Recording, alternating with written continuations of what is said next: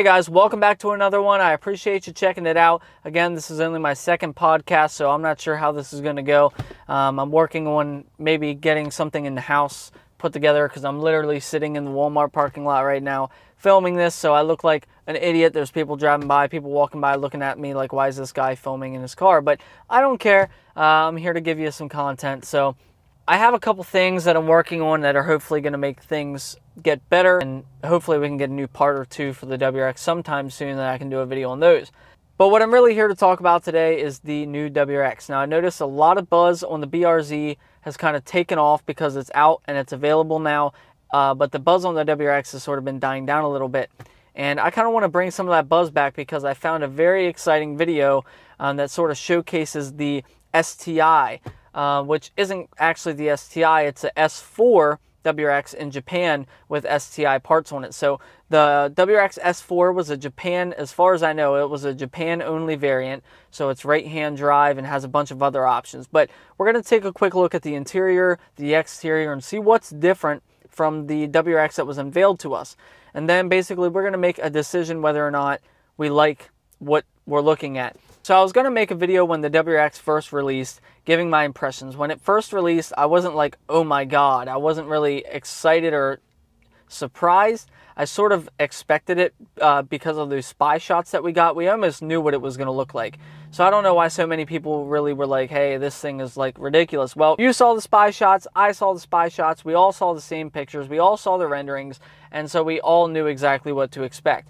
The only thing that did catch me off guard was obviously the big thing that people don't like is first off the taillights, second off the rear bumper, third thing is the fender flares. So what is my opinion on it? Well, I want to make a video about this a long time ago and I never did. I've seen the car in person quite a few times now. Went to Boxer Fest, Subi Fest, and so I saw the car at both of those events and got to really kind of look into it. I'm super excited for it. There's some things that I'm not happy about, and there's some things that they're gonna have to fix them, or they're gonna have to kind of revamp it. But the aftermarket, guys, is going to completely change this car, just like they always do. There's going to be ways to alleviate all of the issues that we're having with this car. So let's get this off the plate right now. 2022 WRX or STI, am I going to be purchasing one of them? The answer is, if the money allows it and I have the funds available, I do plan on purchasing the 2022 WRX or STI. I'll most likely get a WRX. If the STI completely blows my mind and they really fix some of the issues that I have with the car, I might get the STI. So let's look at the interior. First things first, you're going to notice this red leather, which looks very similar to the current generation. It looks very similar to the same red leather that we have on the current generation Recaros and such. The color around the shifter trim is definitely new though, but that was present on the previous S4 for this body style that we currently have. But you can see like that brushed black look on the dash, those beautiful red Recaros with the suede inserts, the Alcantara. It looks incredible. I really like those seats, and I hope they stick with that for the STI. Maybe not the solid red headrest. That looks a little funny to me. But you can see the S4 is obviously a CVT. It's right-hand drive because it's a Japan-only car. But you have that black leather on the doors. You have the red stitching. It looks great. I actually like the red center rest as well. Maybe do black in the center and red on the sides. But nevertheless, it looks good.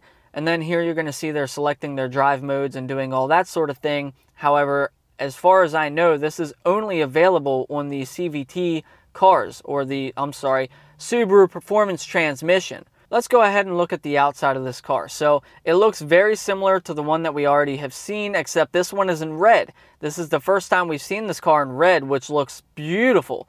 It looks absolutely gorgeous in red. You're going to notice here they're showing you some splitters, and you can see it's a gloss black, or maybe it's a paint matched option or just a red option.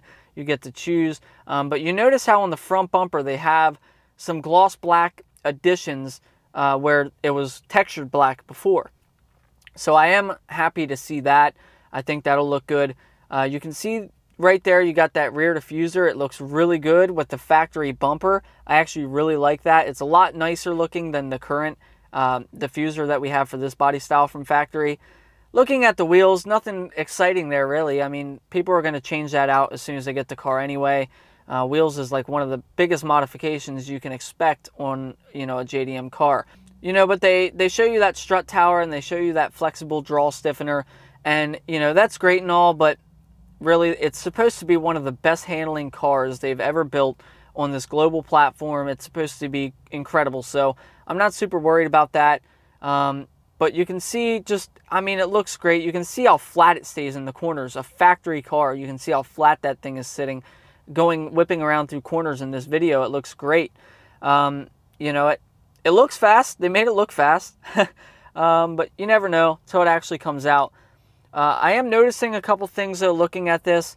They obviously didn't change the fender flares. They obviously didn't change that massive rear bumper or all the black on the front end of the car. However, with the little addition of the gloss black in the front, I think it looks really good. And that's sort of what I expected. I didn't expect them to get rid of those textured pieces. I just expected them to maybe clean it up a little bit more on the STI. So hopefully the STI will be something similar to this, maybe with gloss black bumpers or gloss black flares. Maybe they'll actually paint the flares to match. Hopefully they find some way. If not, the aftermarket will take over and the aftermarket will fix it for them. There you can see STI performance. You know, it's not actually the STI, it is the S4 model. But if I'm being honest, I like the car. I think it looks really sharp. Now that I saw that red, I'm almost sold on red. That looks great. With the gloss black accents, I can just picture it. So if I had one, here's the things that I would change, because I'm already convinced to get one. I already like the car. I already think it looks great. And if I have the money, I'm going to buy one. And before you ask, I'm not selling my WRX. I really don't plan on it unless something major happens and I just can't have it anymore. But for the most part, I'm planning on keeping this, and I'm hoping to get a 2022 WRX. And so here's some of the things I would do. First off, find a way to fit. I'm seeing a lot of DIY stuff I could do on that car. You know, there's some stuff that I have knowledge on, like maybe that center piece between the taillights, I could actually sand that down, paint it to match the car, and then you just have those two individual taillights. You wouldn't have that bar going across the center, which is a lot of people's concern. I think that would take a better look at the front end. The rear bumper, you know, maybe Varus or somebody will come out with a full body kit for the car that will replace that unsightly rear bumper. In the meantime, you could always paint match it or do something with it to make it look better. I'm sure people will have carbon fiber covers or something. The flares. Big thing, the flares. You know, people are probably going to make carbon fiber covers for the flares or paint match covers for the flares that just stick them with 3M tape or bolt on or something. There's going to be plenty of options out there once it actually happens. There's just a lot of things about that car that I do like, though. It looks really aggressive. The grille, I love the look of the grille. I just don't like that bar that goes through the middle of the grille, which was just like this, the grille that we got in this current generation. But I'm sure there's going to be a JDM grill that doesn't have the bar. There's going to be other aftermarket grills that are going to replace that. Headlights. The factory headlights look great. They are a little small, but they do look really good. And I've seen the car in person. Once you see it in person, it looks a lot more respectable. It really flows with the body lines. The hood scoop looks great. But I can just picture where I can see these aftermarket companies making carbon fiber pieces and like putting them here and there, or making paint match stuff. I can just see this car. So if you close your eyes and you really picture trying to modify this car, you can start to think of all the ways this thing can be improved.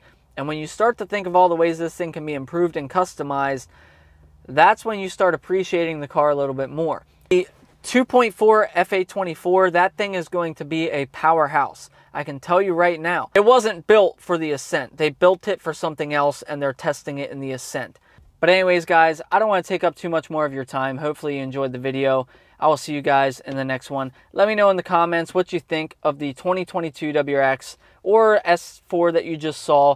And, you know, subscribe if you want to see more content. And leave me feedback as always. I'll see you in the next video.